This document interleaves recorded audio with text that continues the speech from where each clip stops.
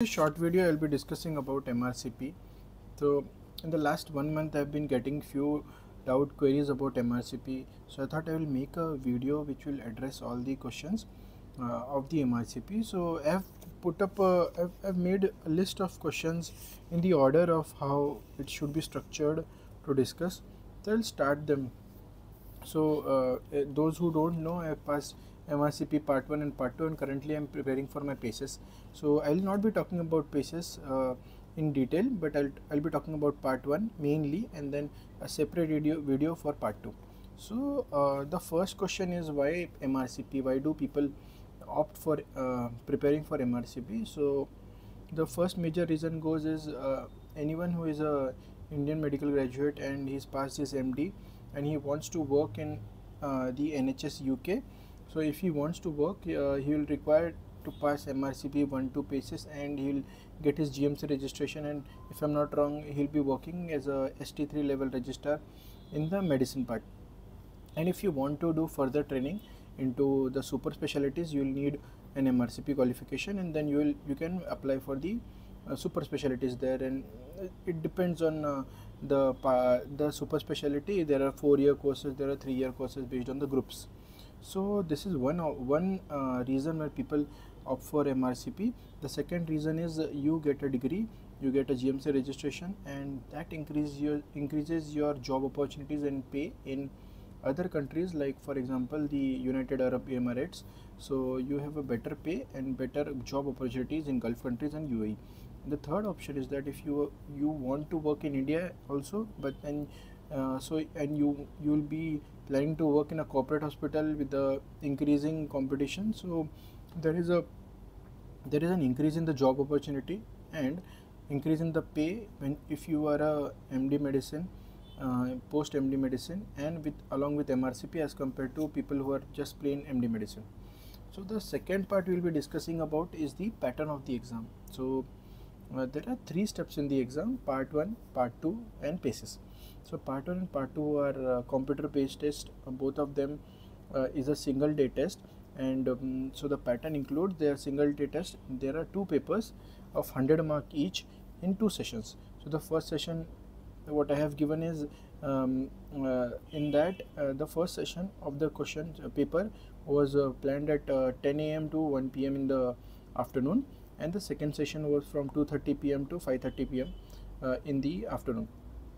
So these are the 2 tests, 2 papers, 100 marks each, both of them, which is there for 3 years. There is no negative marking. The question pattern is usually a clinical STEM, and there are no images in the first part of the MRCP, whereas in second part you have images where you will be subjected to ECGs, clinical images, and other schematic images. And paper 2 has more lengthier STEM based questions as compared to paper 1. So if you ask me about the difficulty level of paper 1 MRCP, part 1 MRCP, I feel that anyone who has significantly done good in NEET PG will easily go through MRCP part 1, but you require a dedicated part 2 preparation for MRCP, because I feel that there are smaller things which are very important for preparation of MRCP part 2, and the question level slightly goes up. So I do not recommend anyone with a NEET PG knowledge to opt for an MRCP part 2 without solving the questions and the pattern based question, because I have noticed a lot of students who have opted for MRCP part 2 just after MRCP part 1 without formal preparation, and they failed. The third part goes is about the registration. So you have, there is an MRCP website, mrcp.uk. so at that you have detailed explanation of all the things: the exam dates and the fees, the registration. So earlier, when in the last year in 2024, there used to be 4 sessions for MRCP part 1 and part 2. So you had every 3 months you had an exam, but since 2000 now in 2025 they have changed it to only 3 sessions. I think that is due to the point that you don't get a lot of centers for PACES, so there is overcrowding at part 1 and part 2 PACES, part 1 and part 2 MRCP. So there are less slots for MRCP paces, which is very evident. So they are maybe decreasing the traffic at the paces. They want people to go slow from pace part 1, part 2 and paces. So the exam cost approximately 655 euros. So for but the paces exam is costlier. It costs around 1300 euros. So it is important to book or register for your exam on the day of opening of the your registration. For example, if you have a registration on 6th of Jan, you are supposed to log into the site approximately in the early morning at 6, and you should preferably book it, because the centers, for example, if I want Mumbai and if I don't book early, I might not get Mumbai. I might have to travel to Delhi or some other place in India, which becomes difficult both in concerns of expenses and both in terms of my comfort. So this is very important. So if when you are registering, preferably register on the day of the registration date, so that you get your preferred center. The fourth point is when should you opt to give MRCP. So I say all my juniors also that the best time is to give in the second year, because you are slightly free during that time. First year is definitely heavy in the government colleges. A lot of DNB students have asked me about the same during the first year. I still ask them to plan for at least MRCP part 2 in their second year. Part 1 can be given for them in first year if they have time. But for government medical MD residents, I say them that you give your you prepare for 3 months during your second year, you give your MRCP part 1, and then you prepare for 3 months consecutively, and then you give MRCP part 2. So I would like to recommend that you give MRCP part 1 and part 2 in succession, so that in the 6 months or 7 months, whatever it is, that you finish with your part 1 and part 2. And paces, I feel that you should give just after your MD practicals, or MD, you complete your MD DNB with a short course of 2 to 3 months with a coaching.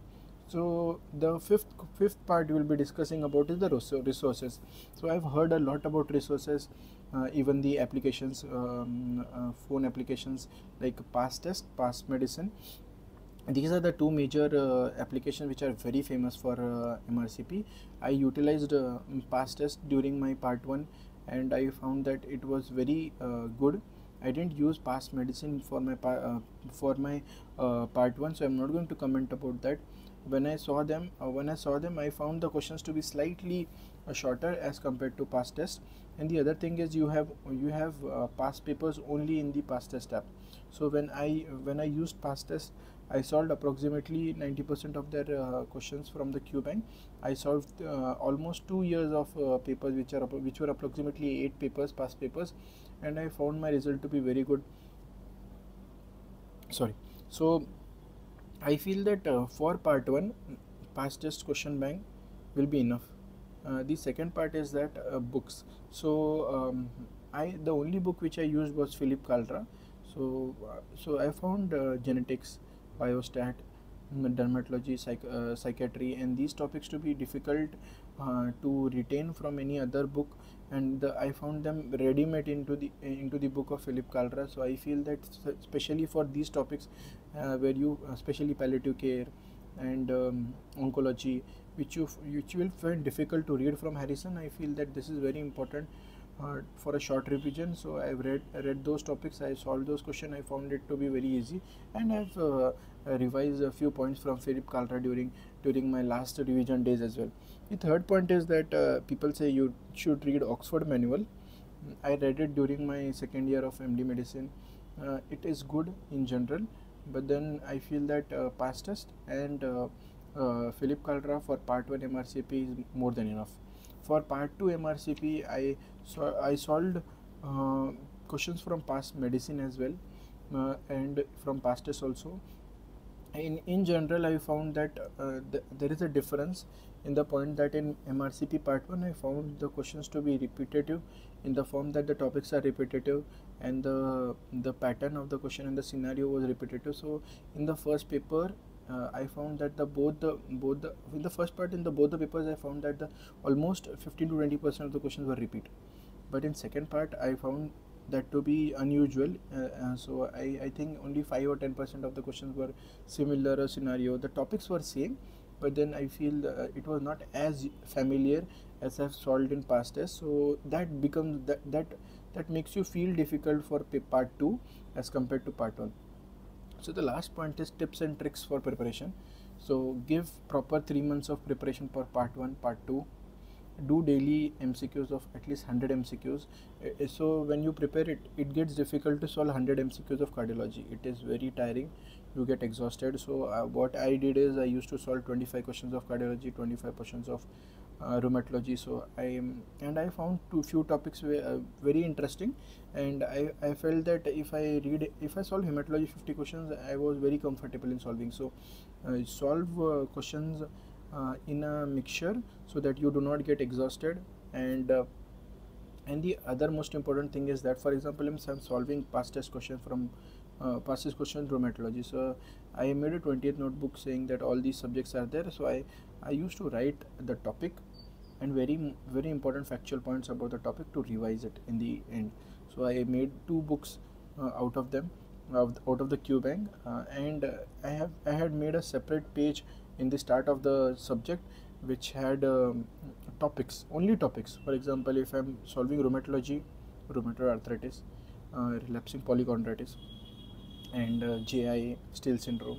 So and I had marked them single star, 2 stars, 3 stars based on the sorry based on the point that how frequently they have been asked. So at the last I knew that I should know in detail about rheumatoid arthritis.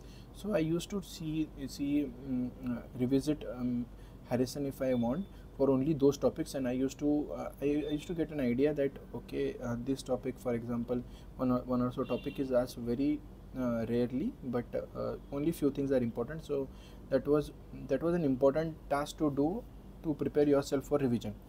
The other thing is that you should, apart from seeing the patterns, that one mistake I feel that I had done is that I was lazy in solving papers. So I feel that every candidate should at least solve 12 papers, that is 3 years past papers for your MRCP part 1 and part 2, because it somewhat builds a confidence that you can do. When you solve your Q bank, it gives you slightly 1 or 2 times you will feel that okay, in an overall paper it will definitely get difficult, but when you solve a past paper and you score around 65-70%, and that gives you confidence that okay, overall it will be good, so you can do it. The last point which I feel is which I found, one of my friend had told me that when you solve your paper in past test in the final paper, while you are doing your computer based exam, you can highlight your points in the question. So I tried that both in part 1 part 2 and found it found it very important, because when I revisited these questions, so I had a very small gist. For example, there was a lengthy STEM question. I marked about the age of the patient, the comorbidities of the patient, the chief complaints of the patient, and important investigation which I found very important while I was reading the question.